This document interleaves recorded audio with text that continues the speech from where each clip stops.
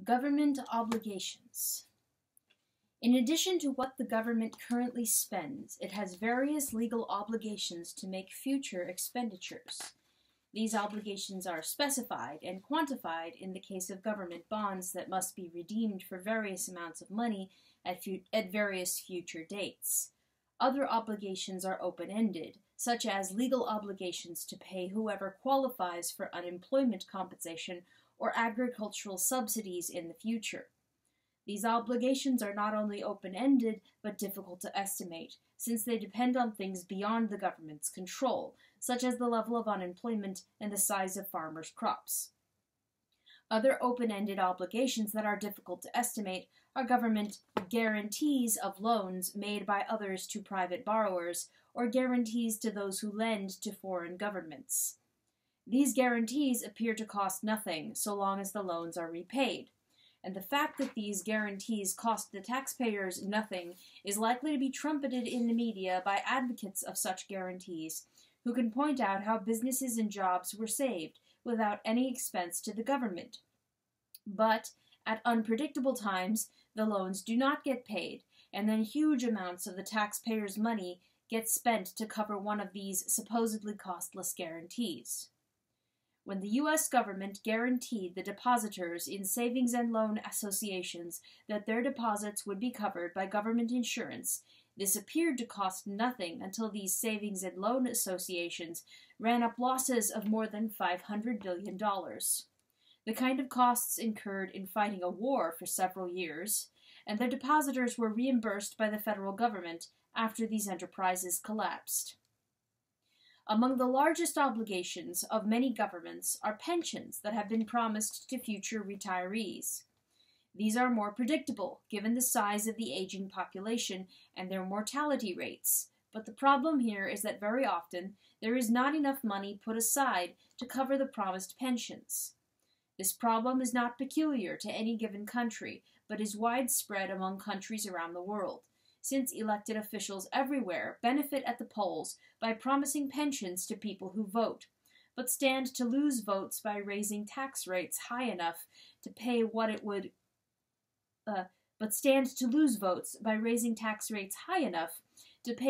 cost to redeem those promises. It is easier to leave it to future government officials to figure out how to deal with the later financial shortfall when the time comes to actually pay the promised pensions. The difference between political incentives and economic incentives is shown by the difference between government-provided pensions and annuities provided by insurance companies. Government programs may be analogized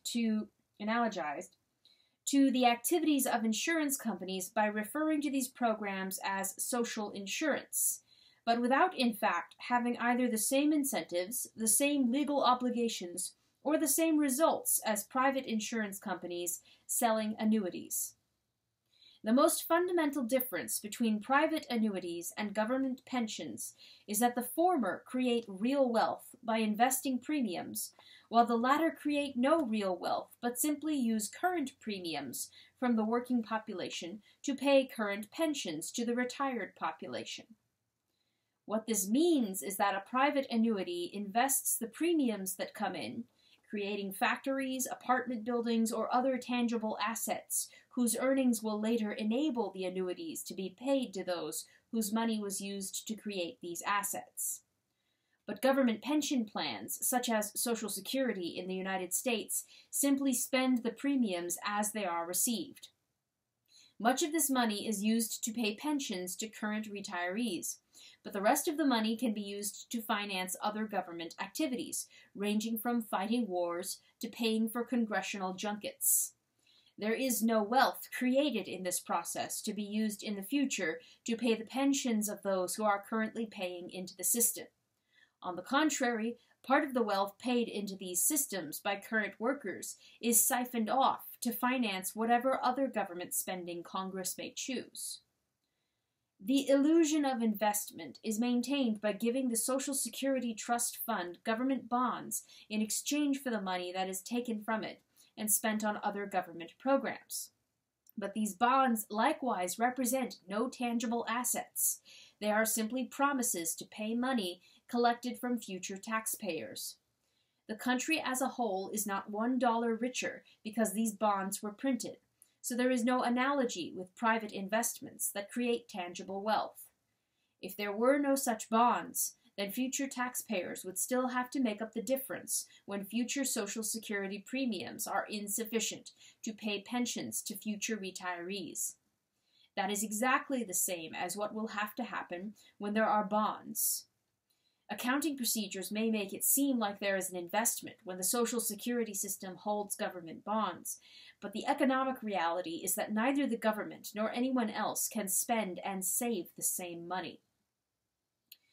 What has enabled Social Security and similar government pension plans in other countries to postpone the day of reckoning is that a relatively small generation in the 1930s was followed by a much larger baby boom generation of the 1940s and 50s.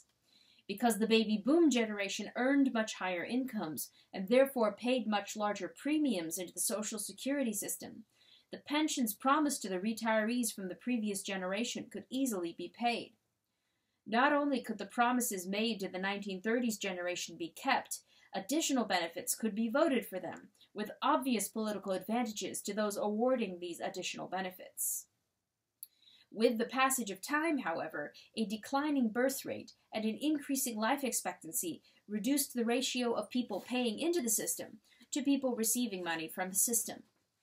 Unlike a private annuity, where premiums paid by each generation create the wealth that will later pay for its own pensions, government pensions pay the pensions of the retired generation from the premiums paid by the currently working generation. That is why private annuities are not jeopardized by the changing demographic makeup of the population, but government pension plans are. Government pension plans enable current politicians to make promises which future governments will be expected to keep. These are virtually ideal political conditions for producing generous pension benefits and future financial crises resulting from those generous benefits. Nor are such incentives and results confined to the United States. Countries of the European Union likewise face huge financial liabilities as the size of their retired populations continues to grow, not only absolutely, but also relative to the size of the working populations whose taxes are paying their pensions. Moreover, the pensions in European Union countries tend to be more readily available than in the United States. In Italy, for example, working men retire at an average age of 61, and those working in what are defined as arduous occupations, miners, bus drivers, and others, retire at age 57. The cost of this generosity consumes 15% of the country's gross domestic product, and Italy's national debt in 2006 was 107% of the country's GDP. Belatedly, Italy raised the minimum retirement age to 59. As France, Germany, and other European countries began to scale back the generosity of their government pension policies, political protests caused even modest reforms to be postponed or trimmed back. But neither the financial nor the political costs of these government pensions were paid by the generation of politicians who created these policies decades earlier. Local governments operate under much the same set of political incentives as national governments, so it is not surprising that employees of local governments and of enterprises controlled or regulated by local governments often have very generous pensions. Not only may employees of New York's Long Island Railroad, run by the Metropolitan Transportation Authority, retire in their 50s, the vast majority of these retirees also receive disability payments in addition to their pensions, even though most made no disability claims while working, but only after retiring. In 2007, for example, 94% of career employees who retired from the Long Island Railroad after age 50 then received disability benefits, according to the New York Times. Far from reflecting work hazards, these post-retirement disability claims are part of a whole web of arcane work rules under union contracts that permit employees to collect 2 days' pay for 1 day's work, and permitted one engineer to collect 5 times his base salary one year and later be classified as disabled after retirement, according to the New York Times. In Brazil, government pensions are already paying out more money than they are taking in, with the deficits being especially large in the pensions for unionized government employees. In other words, the looming financial crisis, which American and European governments are dreading and trying to forestall, has already struck in Brazil, whose government pensions have been described as the most generous in the world. According to The Economist, civil servants do not merely retire on full salary. They get, in effect, a pay rise because they stop paying contributions into the system. Most women retire from government service at around 50, and men soon afterwards. A soldier's widow inherits his pension and bequeaths it to her daughters.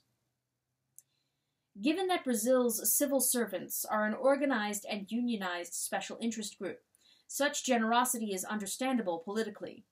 The question is whether the voting public in Brazil and elsewhere will understand the economic consequences well enough to be able to avoid the financial crises to which such unfunded generosity can lead, in the name of social insurance.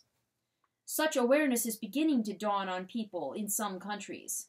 In New Zealand, for example, a poll found that 70% of New Zealanders under the age of 45 believe that the pensions they have been promised will not be there for them when they retire. In one way or another, the day of reckoning seems to be approaching in many countries for programs described as social insurance, but which were in fact never insurance at all. Such programs not only fail to create wealth, the more generous retirement plans may in fact lessen the rate at which wealth is created, by enabling people to retire while they are still quite capable of working, and thus adding to the nation's output. For example, while 62% of the people in the 55 to 64-year-old bracket in Japan are still working, and 60% in the United States, only 41% of the people in that age bracket are still working in the countries of the European Union. It's not just the age at which people retire that varies from country to country. How much their pensions pay compared to how much they made while working also varies greatly from one country to another. While pensions in the United States pay about 40% of pre-retirement earnings, and those in Japan less than 40%, pensions in the Netherlands and Spain pay about 80%, and in Greece 96%. No doubt that has something to do with when people choose to stop working. It also has something to do with the financial crises that struck some European Union countries in the early 21st century. While the United States has long lagged behind European industrial nations in government-provided or government-mandated benefits, it has in more recent years been increasing such benefits rapidly. Unemployment insurance benefits, which used to end after 26 weeks in the United States, have been extended to 99 weeks. Other alternatives to working have also increased in their utilization. Disability pay under Social Security insurance, for example. Barely 3 million Americans received work-related disability checks from Social Security in 1990. Sorry, barely 3 million. I don't know if I said billion or million. Barely 3 million Americans received work-related disability checks from Social Security in 1990, a number that had changed only modestly in the preceding decade or two. Since then, the number of people drawing disability checks has soared, passing 5 million by 2000, 6.5 million by 2005, and rising to nearly 8.6 million today.